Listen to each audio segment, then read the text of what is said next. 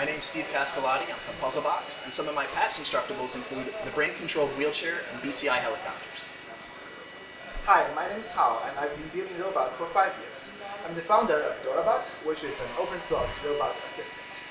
Our dream project is a hybrid electric wheelchair system that is semi-autonomous, so a person can use an EEG and P300 signals to select any room from the floor plan of a house. The robot will travel there, pathfinding its way automatically, and provide a remote telepresence display with augmented reality, allowing a person to select objects for interaction.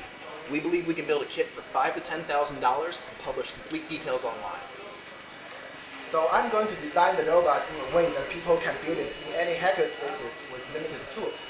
So we are going to outfit Northbridge with new laser cutter, 3D printer, and we are going to purchase a new wheelchair, better motors, and sensors such as laser pathfinder. Thanks. Thanks for your time.